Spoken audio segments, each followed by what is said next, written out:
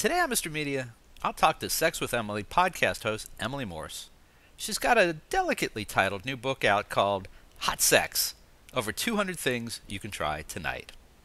Stick around, except those of you who'll be alone tonight. This book is not going to be much comfort for you guys.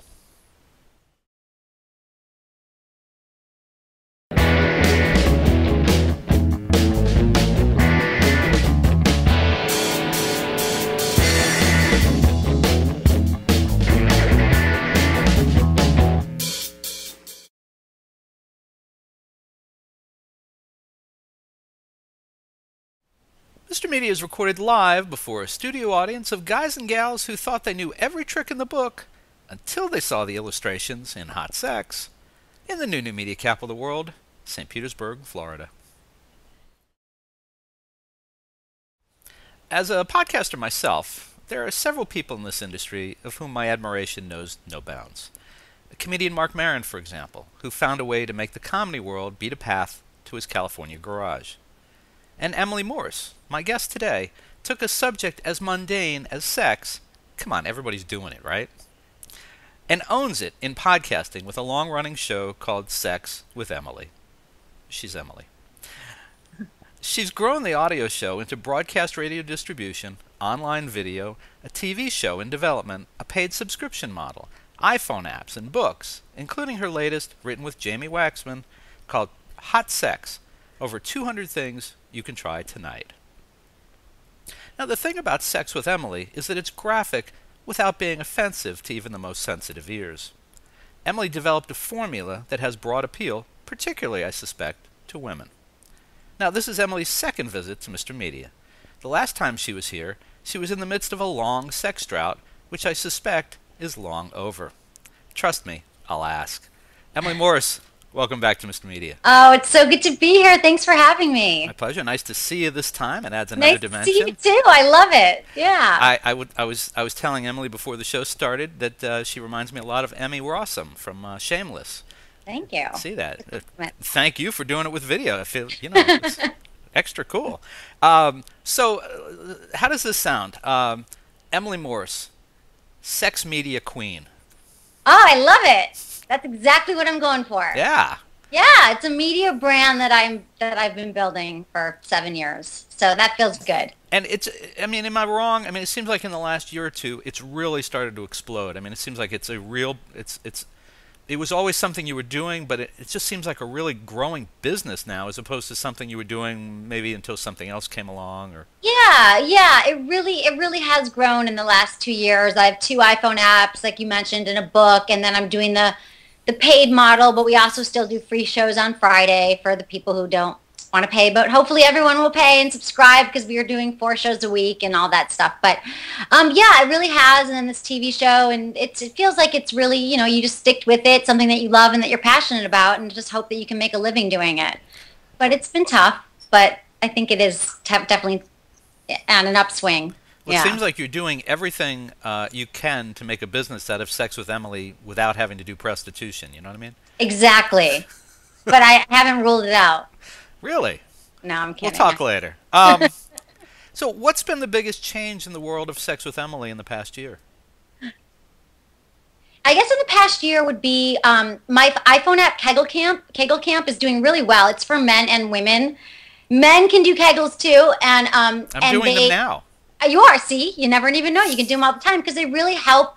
And it's funny because that is a thing. A lot of men have problems with, with sex, premature ejaculation, or having issues, or women can have longer, stronger orgasms. So Kegel Camp has been doing really well in the iTunes store, and I think my book coming out has been great, and then this TV show, which I can't really talk about, has been crazy. And also I've started doing the subscription model with video every day so people can see me, because for a long time people were like, we want to see you, and I was kind of, doing radio, and, it's nice and kind of nice. You can go in my pajamas, I could record a show, but now I'm, doing video every day, so it's a little different. But it has gotten, it's gotten more popular. So I just thank God. It's what I want to do. It's my passion. So, and I'm going to school. I'm getting my PhD in human sexuality. I was just going to ask you about that. When we spoke the last time, I think you were pretty early in that process. Yeah. And it was leading to some very interesting stories on the radio show. Right. Yeah, it's fun. It is. Yeah, I'm still doing it. I have about another year left of doing it, but it's been fun. I mean, it's a very San Francisco school. It's very out there, hands-on experience. But it's been good. I'm almost done. So I guess another 9 months. Has formalizing your sex education, has it changed your view of things? Has it changed both, in terms of professionally in the Sex with Emily empire and also personally? Yeah, it has. I have to say that there's so much because I just started. Everyone's like, "Why are you an expert? Why are you an expert?" And I've read. I mean, I could turn the page, show you. I have every sex book. I've interviewed hundreds of people, as you have, and I felt like an expert. But going to school definitely formalizes it, and I have to do a bunch more reading and research and surveys, and so it does feel good to have that background. It just adds to what I already know, definitely. And I'm enjoying it. And the students, as in school, as always, you learn so much just from the people in your class. I mean, people going to school for sex I'm the tame one in the group. I mean, people are way more out there than I am. I feel like the prude. So it's been an interesting experience. Yeah. Not that there could ever be anything strange or weird about sex, but what is the strangest, weirdest thing you've picked up in your studies that had not even been on your radar before? Um, I'm trying to think. You know what? I really don't know what the strangest thing is with sex that hasn't been on my radar. Let me think about that for a second. I don't have an answer for that. I mean, I guess it's just like we have to watch a lot of porn and stuff for class, and so we had to like watch people having like sex with animals. Oh, you have to watch that? We have to. And a lot of 70s porn, which I knew existed, but I've never watched like, dozens of hours of 70s porn to see how porn has evolved over time. But I don't think there's anything really out there because I feel like I've heard it. I've heard so much, I've gotten email, I get thousands of emails from listeners. And so I think I've heard it all. Probably not though. I hope I haven't heard it all, but I've heard, a lot. So 70s porn. There's how can I put this delicately? A lot of hair everywhere in 70s a lot of porn. hair everywhere. Like you can't believe how much it's changed. Yes, lots of hair. Yeah, well, very hair. Having grown up, yeah, having grown up in the 70s, now I have a pretty good idea what you're seeing. Yes, it's different, and you got all that funky wah wah music. Exactly. That's what it's been, and yeah, it's been interesting. Fun. All right, so I know what you really want to talk about is the book. So people have seen the cover by now. You and I both have copies of it handy. Just Yes. to be sure, to reassure you, I have it right here. I have read every. Oops, I have read every page. Buy it on Amazon. I'm sorry. Really? Yeah. You read every page? I did. It's amazing. Can't have a guest on without reading her book. That's true. Although I've done that, but I don't tell anyone. No. Shh. No, I Okay. sometimes with fiction, I may not read to the very last chapter, so I don't take a chance on giving away the ending Right. before I interview. But I always read the book. Okay. Absolutely read the book. Good. So No, here's what I thought would be the most obvious question to ask you is: have you actually tried everything in the book, or do you just know about everything in the book? I think I know about everything in the book. I haven't tried every single thing in the book. I have to be honest. I have never had sex on a washing machine, on a dryer or washing. There's a page about having sex on a washing machine. I've never done that. There's a few other things I haven't tried, but I look forward to trying it all. Like I was like thinking it'd be fun to have a partner that I'm like, let's work through all the pages and put little Post-its where we've already, what we've hit and what we haven't. So that's a goal of mine. I'd like to. But I'd like to have that partner too. Maybe my wife will see that. Never mind. No, it's true though. It's funny. I got an email yesterday from a listener who said he's been with his wife for 12 years and that the book has truly, which is the goal of why I did it, but he said it's truly spiced up their sex life because they're working through it because it's an easy book to digest. It's not like I'm saying go do something crazy wild out there that you've never heard of. But it's just kind of like, oh, we can do this tonight. We can do that tonight. So that feels good because I kind of wanted it to be a hands-on guide that people feel like is useful. The challenge, I think. I mean, I'm middle-aged. We'll just go with middle-aged at this point. And Okay. I mean, the thing I've learned is I've always been very interested in sex. I've always read a lot about it. I've been very interested to talk. Don't have the hang-ups to talk about it. That's not a problem.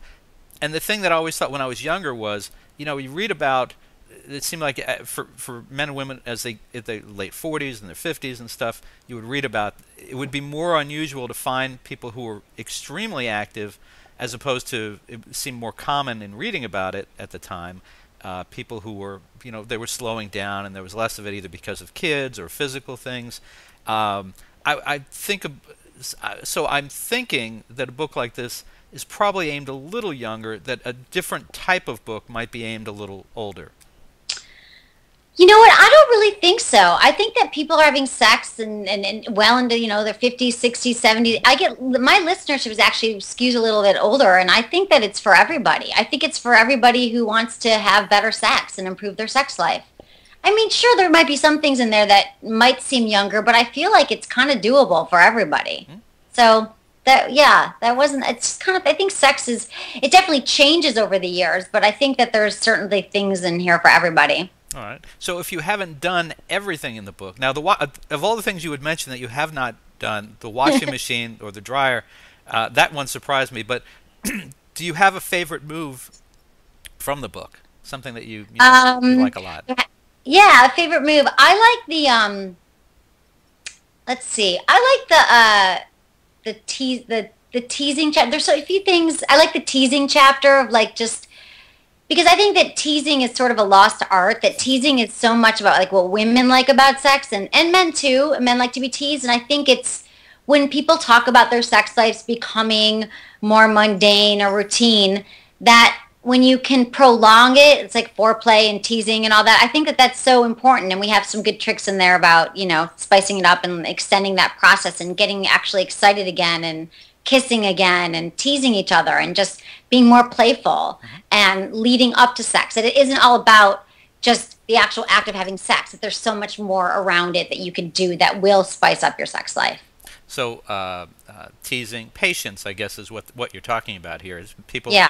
You're encouraging people to show a little more patience and exactly, and not just rush to it. And that sex is not just about intercourse; it's about just so many other things: teasing, playing, holding off on sex, and just like exploring your partner's body, and massage. I love the massage page because there's this massage candle that I always talk about that I'm sort of obsessed with by Jamye Jane, and it's at JamyeJane.com. They're great. They're one of our sponsors, but I've loved their products for years. And it's this massage candle that burns cooler than most wax, and you pour it on and you burn it for a little bit and it turns into massage oil and massage lotion. You can rub it on your partner's body, and it's a very and massage is always a great thing too, to just, don't rush into sex, but it's foreplay, but who doesn't want a massage? And then it smells amazing, these candles. So you've got the mood, you've got the lighting of the candle, and then turns into this amazing lotion that you just can use anytime you want.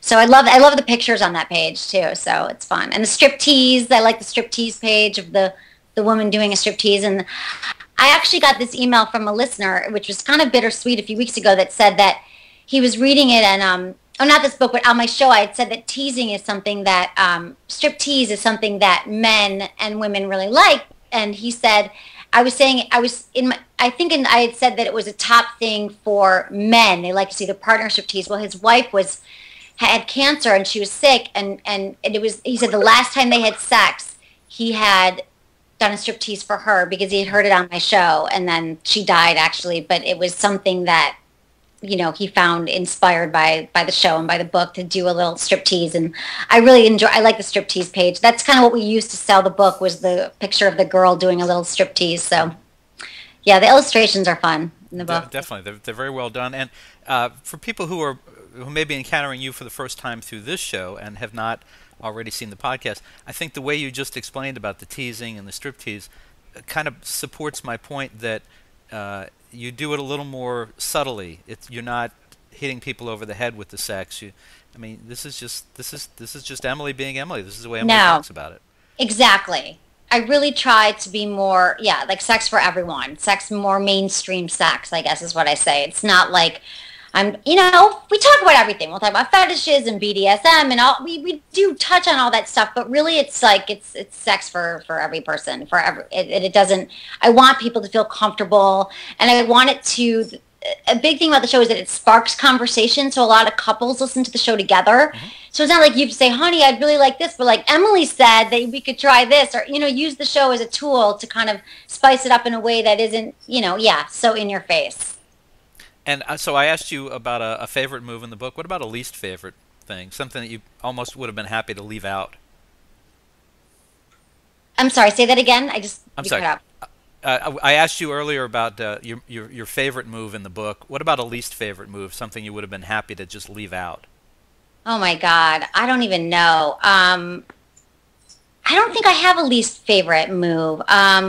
There's something. Hold on. I got the book right here. Let me see if there's something. I don't know. I mean, there's some weird move. No, I don't know. I don't think there's anything that I would want to leave out.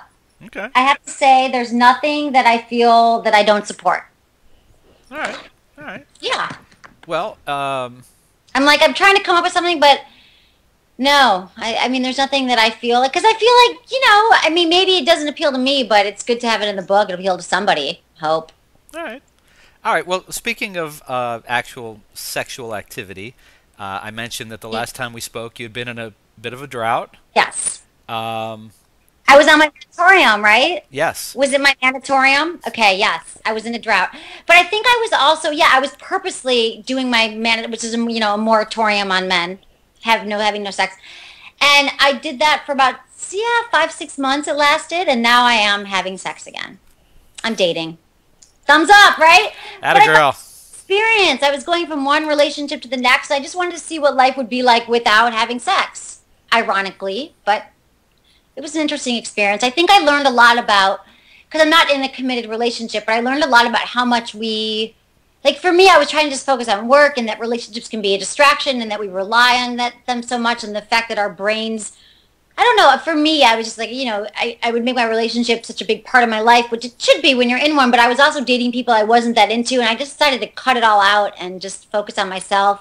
I think it's good to have time alone without, I was going from one relationship to the next, and I just wanted to spend some time alone. So it was good. It was a good growth period for me. So 7 years into the media sex empire that is Sex with Emily, do you worry at all that if you got into a real committed relationship long term, that actually may lead to marriage or something of permanence like that?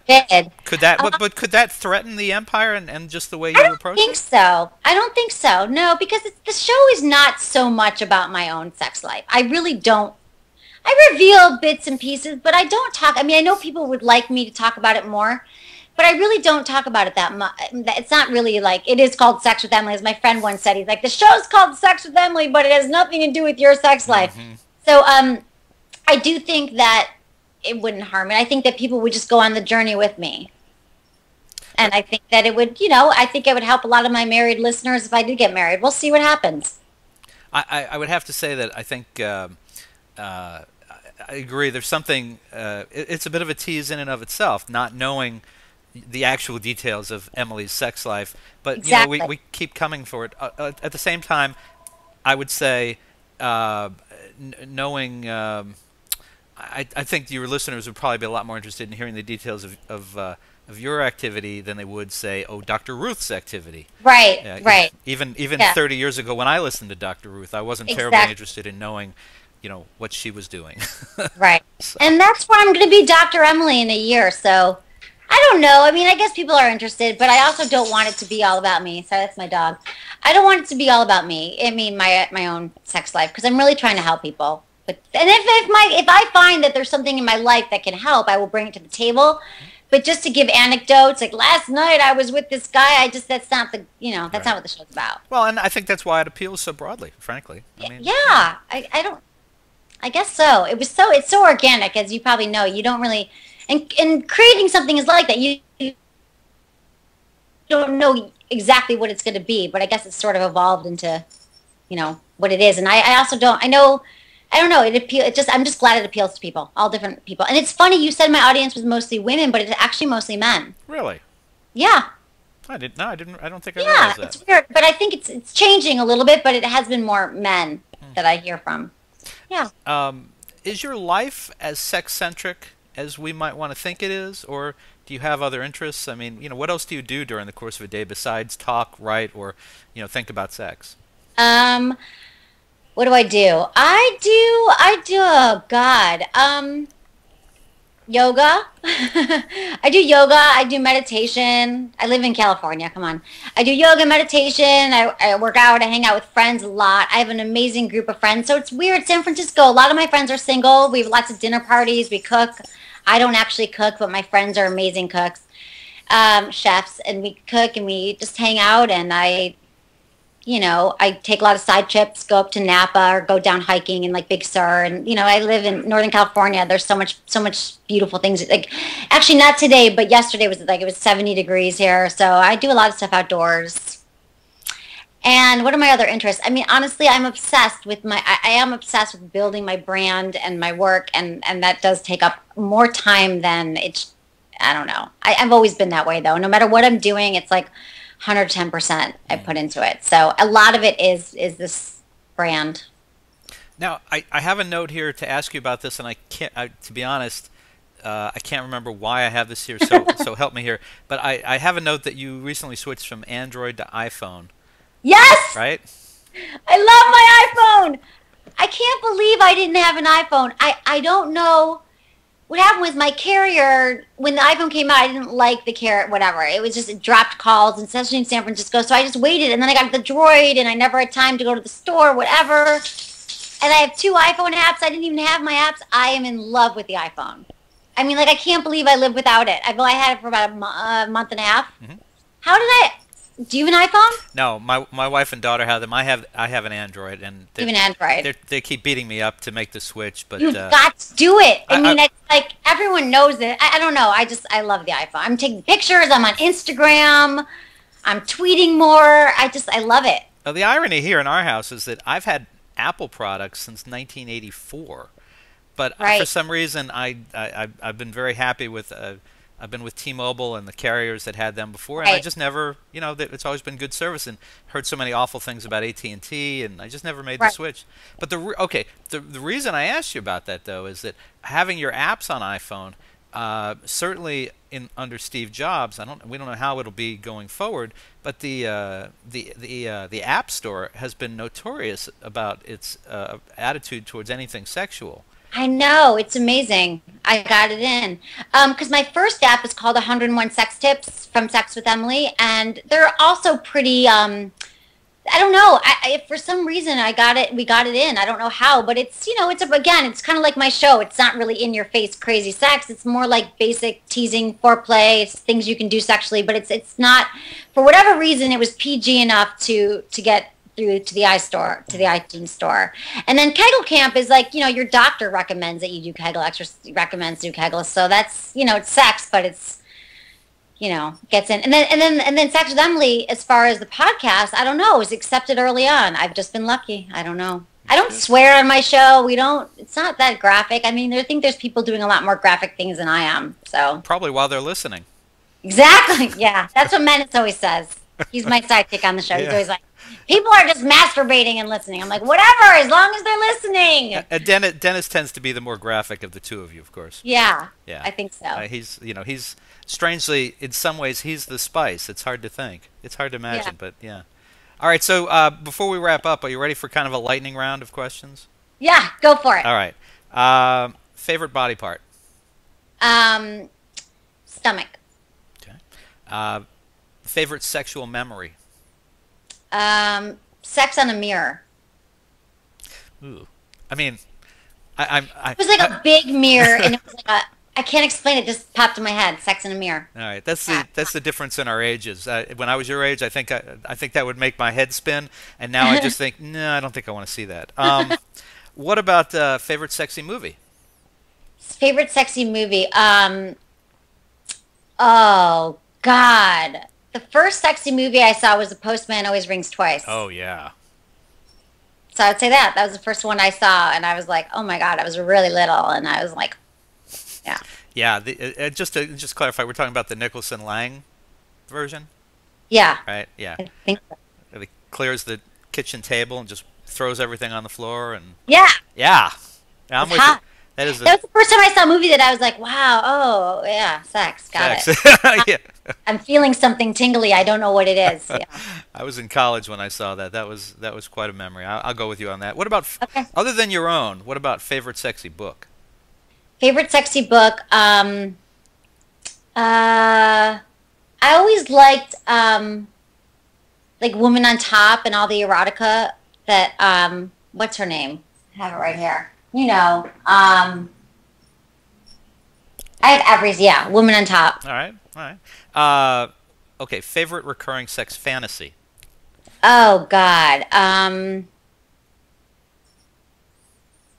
I don't know. I have so many. I can't say. Oh, I think that's a cop out. Isn't that a Okay. cop out? You don't have to be graphic, but I think that's a cop out. It has to do with okay. I don't know. I think it has to do with like more like being teased, being tied up, being teased, All right. prolonging sex. I think we're Yeah. all in favor of that. That sounds good. Okay. Um, last question for the lightning round. Favorite replacement idea for Menace, your co-host, if he ever left the show? You. There you go. Okay. Putting you on notice, Dennis. The Done. one thing that would make me move to San Francisco, okay? Would you do it? Oh, sure. Hell yeah. Okay. All right. Cool. All right. Go ahead. I'm sorry. No, you should be a guest on my show sometime. Sounds good. Of course, then Would you do it? I'd have to say things. I have a teenage daughter. I don't know. That might be a problem. We'll see. Okay. We'll see. You Okay. you make the invitation and we'll work it out. Thank you. Okay. Okay. So we've got the book. This is just out. You're finishing your PhD. What's next? What's left to conquer? What's next to conquer? I'm just gonna keep doing what I'm doing. I love doing my show. And we're on Sirius XM now on Friday nights. So on Extreme Talk 165, and we're going to be on Playboy Radio starting in March.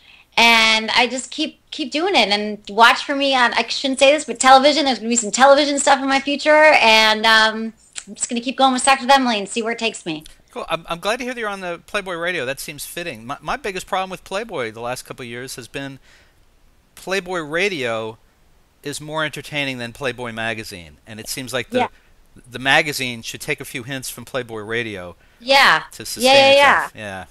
Yeah, so we're starting that in March. That's good. That's good to hear. I've been a guest on their shows a lot, but I never. Yeah, but they're asking me to do a live show starting in March. So Very cool. we'll see what happens. All right. I'll spice up that, and then I'm going to be on Spice too. Actually, speaking of Spice, which is another channel on Sirius XM. So I love radio. I mean, I just want to keep doing radio and talking and writing and helping people with their sex lives. We like that. Folks, listen, you can order Emily Morse's new book, Hot Sex, over 200 things you can try tonight in great bookstores everywhere, or you can order it right now at a great price at mrmedia.com, mrmedia.com. Of course, the website for Sex with Emily is sexwithemily.com, where you can subscribe to her video and audio podcasts, or you can follow her. I know she's on Twitter, Facebook, anywhere else we want to mention? Instagram. Instagram. It's all Sex with Emily. Yeah. Excellent. All right. Well, Twitter, Emily, always a pleasure to talk to you. I'm so happy So for your to talk to success. you. Thank you. Just make sure you let Menace know that I'm looking over his shoulder, okay? I will. I'm going to let him know today. All right. Out, Menace. Okay. Great to see you. Take Okay. care. Great day. All right. Bye-bye. Bye.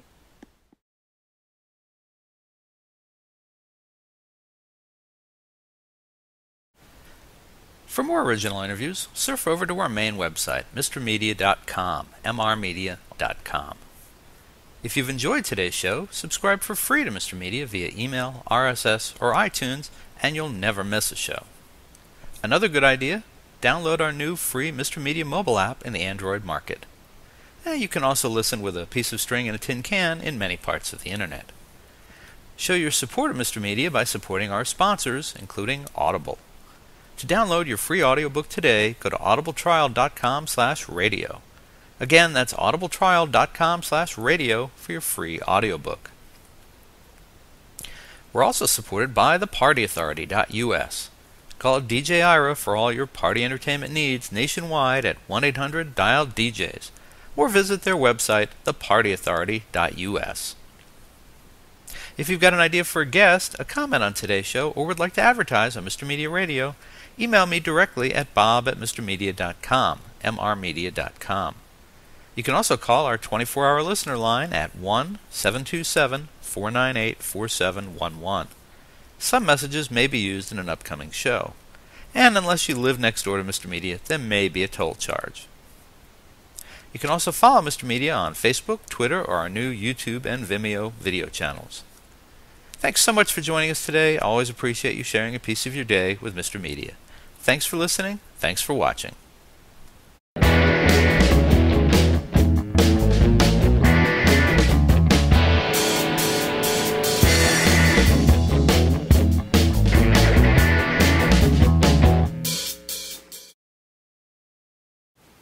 Hey everybody, this is Bob Andelman from Mr. Media. First of all, I want to thank you for years of support listening to this show. We're starting our 6th year, it's hard to believe, our 6th year as 2012 starts, and heading towards our 1,000th online podcast, audio and video. It's pretty amazing, frankly. I remember starting it several years ago thinking, this will never last. And podcasts, that's as stupid a word as blogging. But here we are, starting our 6th year and heading up to 1,000 interviews. And I want to thank everybody for listening and supporting the show. I also want to tell you that one of the things that's been very helpful for this show is Stitcher Radio. Yes, this is sort of a commercial. Now, there are millions of smartphone apps in the world, but I only use one several times a day, Stitcher Radio. I build my own radio station to listen to broadcast and online shows when I want and in the order I want. CNN News Update, Onion Radio News, WTF with Mark Maron, MSNBC's Morning Joe, Studio 60, the TechCrunch headlines, and of course, Mr. Media. It's free. It works on iPhone, Android, BlackBerry, Palm Pre, and much more. And you can get it for free for yourself. Try it out. I guarantee you're going to love it. Stitcher.com/MRmedia. That's Stitcher.com/Mr. Media. You're going to love it. And thanks again for supporting the show.